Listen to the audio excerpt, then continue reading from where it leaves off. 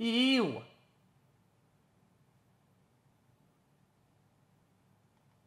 Ugh, what is that? Neuralink, Elon Musk's brain chip company, recently pushed back on claims that it violated animal welfare laws a few years ago while testing on monkeys. This year, the company plans to test on human subjects. But when it does, what would this major step mean for brain implant science? Academics like me have conducted clinical trials in... Wait. Why can we take animals, breed them in a small mini cage, have them the worst lives possible, grow them, and then just to kill them in mass, but they can't do science? I don't get it. People with brain implants. Wait, I don't get it. Wait, am I dumb? Dr. Paul Nyajukian is a professor of bioengineering and neurosurgery. He directs the brain interfacing laboratory at Stanford. I'm dumb. For about 20 years now. Academic research brain implants, up until this point, more or less, have almost exclusively been with vegan wires. arc? The difference. No, I'm not vegan. I'm saying they can put like 1,000 cows in a small spot and make them fucking stun lock their entire lives until they're killed. But if you test a chip on a monkey, they get mauled. I don't get it. The difference that the N1 has, that the Neuralink, it's fully implantable. Killing is within torture. Their entire lives from spawning in to dying is torture, though. It is battery powered, it is wireless. All of this is being done over Bluetooth protocol. Let's dive into the science behind Neuralink to understand how exactly human brain chips work. Imagine you spawn in a cage where only your arms are out of the cage to get food, you can only do this for your entire life, and then you die. How is that not torture? Go about trying to measure the energy from a AA battery. It's the same principle that we're doing with these brain implants. This is called neuroelectrophysiological recording. When you move your arm to the right, certain sets of neurons are activated in a certain pattern. Listening in to that activity and that pattern, you can predict very quickly which direction the arm is going to move. These are the neurons that are directly wired to your muscle. Unless that pathway from the brain to the spinal cord to the muscle is damaged, the way it is in patients with paralysis. That pathway is damaged. Then let me show you how innocent this is. Basically, what it means is that we don't really understand what the brain is doing and all the fucking whatever, all the whatever. But all I have to do is copy paste action, whatever the brain is doing, copy paste. And the neural signals, it's that simple. The signals from the brain aren't going to get down to move whatever you do in muscles. action, but whatever in it's many doing, cases, the copy signals that. are still present in the brain. They're just not getting out. And then, so if you reach in and put something that listens in to those neurons, then you know what's happening to the muscle. And that's the goal of a brain implant.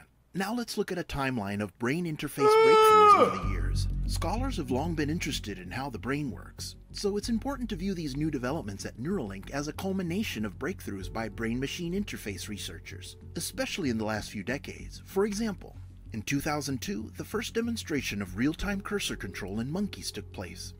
2008, a monkey controlling a robotic arm in 3 dimensions fed itself. 2012, the first brain-controlled robotic arm by a human. 2017, a human controlled a cursor mentally to type out words and sentences.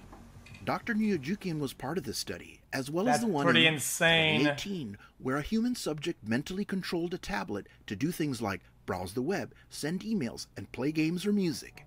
All that's been done with a couple hundred electrodes.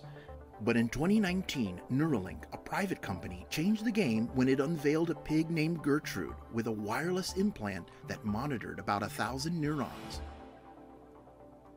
The neurons are like wiring, and you kind of need an electronic thing to solve an electronic problem. That was a very interesting moment because it signaled to the community that they're serious.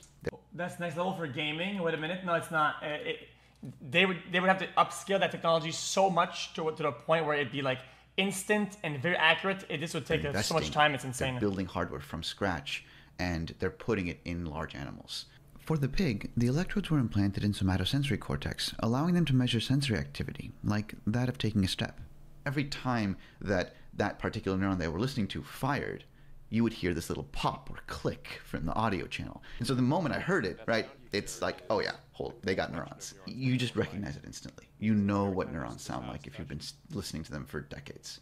And that's what they were communicating, right? They were telling the field, we've got neurons. And overnight, it seemed the industry took notice. Then, in April of 2021, Neuralink released the so-called Mind Pong video. Pager was the name. It's a rhesus macaque. Oh wow, that which was pretty fast. The type of monkey that is very commonly used in this field. Implanted with 2 of the N1 devices, the Neuralink devices, performing brain control of a cursor on screen. That's extremely significant because here Neuralink is showing their new hardware, their new device in their hands, works in a monkey. That's the level that's necessary. I don't know. Am I wrong to think that it's fine for them to make a small hole and give them like a device, whatever they? Opportunity to convince the FDA that you're ready to go into human trials. That's the evidence the FDA is looking for. The recording power of the N1 device in Pager was eye-opening because of the sheer number of individual electrodes that had been implanted. There was definitely a lot of clever engineering that went into that to build a device that can transmit 2048 electrodes worth of spiking information, right, of digital ones and zeros of spikes over a radio wirelessly. And when you have that many channels, the performance that you should be able to get should eclipse what we've been able to do in the academic That's field. pretty crazy, actually. The maximum number of electrodes I've ever recorded from is... This lady's really plugged in. She's charging up. All those electrodes, how does a device like the N1 get implanted in a subject's brain? Make no mistake, this is neurosurgery. It is not a joke. This requires cutting the skin, getting down to skull, drilling a hole in the bleeding, and tissue damage.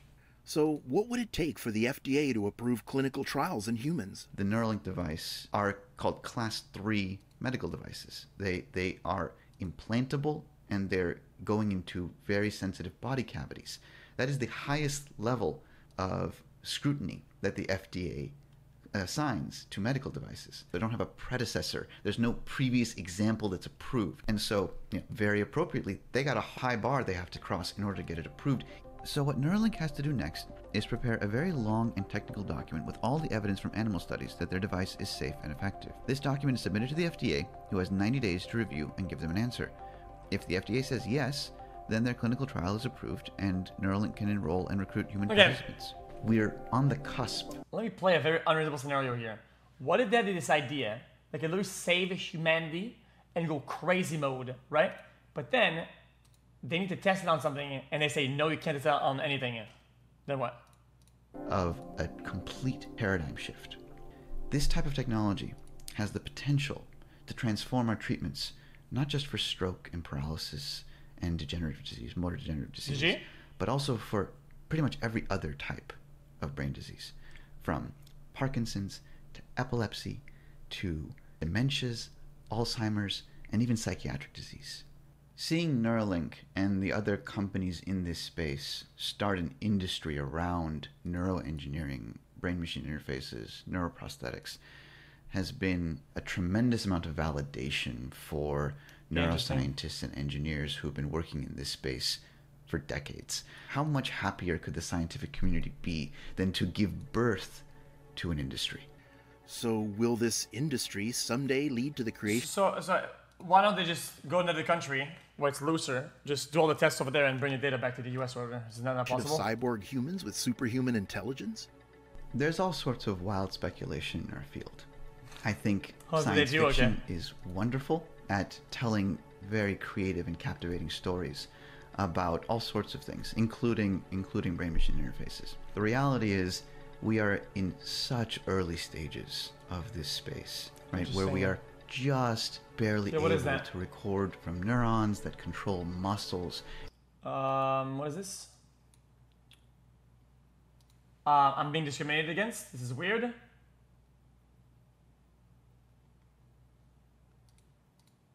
This is discrimination.